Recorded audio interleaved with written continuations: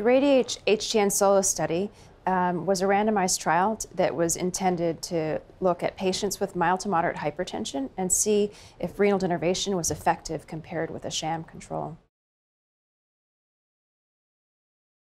The study was designed as a one-to-one randomized trial. It was international, conducted in Europe and the United States.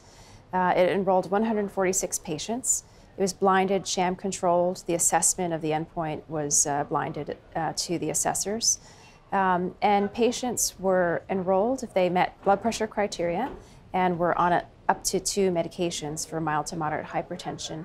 They then underwent a 4-week screening period where medications were washed out, and if they still met the blood pressure criteria, they could then be randomized. And they were randomized either to renal denervation or a sham procedure, which was angiography alone. So both patient groups got a procedure, and that was essential to the blinding. And the primary endpoint was 2-month daytime ambulatory blood pressure that was assessed and reported in the primary publication. The technology that was used was endovascular catheter-based ultrasound. And so this consists of a catheter that can be placed via the femoral artery. There is an ultrasound that targets the depth of the artery where we believe the renal nerves run in the proximal and main renal arteries. It's at a depth of 1 to 6 millimeters. And in addition, there's a cooling balloon that protects the endothelial surface from heating. And it's delivered in 7-second ablations across the length of the bilateral renal arteries and the main vessel. So the primary endpoint was met in the study.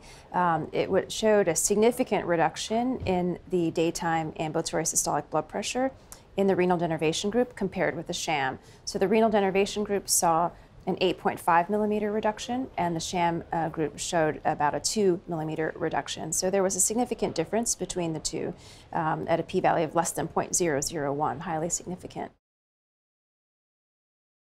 So the SPIRAL trial looked at a different device, not ultrasound-based, but also catheter-based, in that case using a multi-electrode radiofrequency ablation technique. And I think the remarkable thing is that even though the methods of energy delivery were different, that both programs showed significant reductions in blood pressure. The SPIRAL trial that we recently saw was in patients on medication, so this was a different patient population. But both trials have shown reductions in blood pressure, whether measured by ambulatory or also office. And the reason office blood pressure matters is that we have quite a bit of correlation of reductions in office blood pressure being associated with improved cardiovascular morbidity and mortality. Well, we thought that renal denervation was done when there was a large randomized trial that was negative, but these new studies suggest that there is really an effect. It's not the end of the road because these are small studies. They need to be followed for a longer duration, and we need to see more patients and understand the breadth of which patients are most well suited to the treatment. We know right now, immediately, there are trials that are underway for these two programs, looking at additional patients to be enrolled in sham-controlled studies, simply to augment the number of patients that we have under review so that we can better understand the durability and the safety. And these are programs that are under review by the Food and Drug Administration.